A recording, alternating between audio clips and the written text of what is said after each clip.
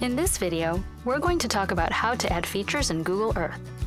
We'll show you how to add place marks, lines, shapes, street view, and slides to your project. Let's start by adding a place. In Google Earth, click the search button and search for a place you'd like to add to your project. Once you find a place you like, click the Add to Project button in the Knowledge card. You can save the place to a new project, or if you've already created a project, you can save to one of your existing projects using the drop-down menu. Don't forget to click Save. The place will now appear in the list of features in your project. You can also add places by dropping a place mark directly on the globe. Click the Add Place Mark button in the toolbar. Then click on the globe to drop the place mark. Give your place a title and save it to your project. Now, let's add a line. Click the Draw Line or Shape button in the toolbar and click on the globe to draw your line with a series of points. To save your line, press Enter. Give your line a title and save it to your project. Now, let's add a shape.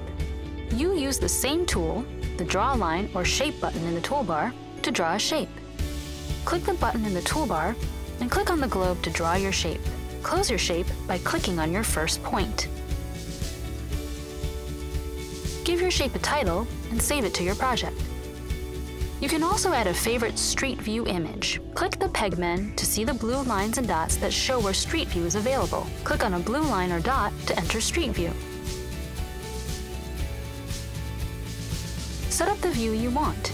Click the Capture Street View button in the toolbar to save the view and give it a title. There's one last feature that we haven't covered yet: slides. You can also add a full screen slide to your project as an introduction, section break, or ending. Click the Add to Project button. You'll see that you can add place marks, lines, shapes, and slides from this menu. Select Full Screen Slide. Here in the Property Editor, you can design your slide with an image, a title and description.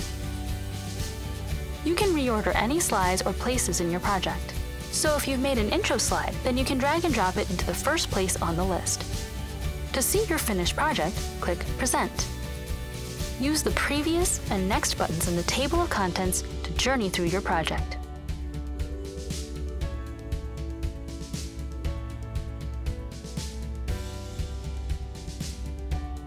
Now you know all about features you can use to build your Earth project. Go ahead and start adding.